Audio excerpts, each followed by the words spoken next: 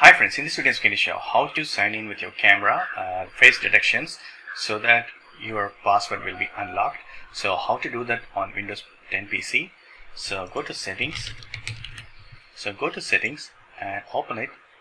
This app will be open and then click on this account sections, and left side you can see the sign in options, and then you can choose this sign in option to add. So Windows Hello Face. So you can sign in Windows app and services by teaching Windows Hello to recognize your face. Setup. Click on this. Your device just got more personal. Say goodbye to entering complex passwords and start using your face to unlock your device. So get started. So my camera is on, so it is detecting, and I'm going to give the right one. A couple more things. Create a pin to use it face recognition if it is not available. So I have to do that. Set the pin, create a pin. So I'm gonna give the pin. You can use your letters and symbols as well, and give OK. Super cool. You're all set up in sign in to Windows apps and services with your face. Automatically dismiss the lock screen if Windows recognizes your face. You can turn off or on, so improve recognition, so that's fine.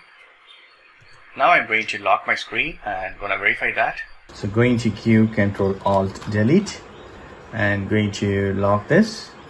So I just want to be away, and I'm trying to do that because I'm not facing the camera. That's why alternatively it is asking to enter the pin. For example, if I am just showing my face to computer, again click on sign in options. Now click on face. So it is got recognized, so it is unlocked. So this is the way you can set face cam password to your Windows 10 PC. One more time, just Control Alt Tilt, going to click on lock. Even if it is not recognizing your face, so you can enter the pin as well. So you can enter the pin and you can enter it. So that's it. Super cool, right? This is the way you can set face cam password on your Windows 10 PC. That's it. Thank you so much. Bye.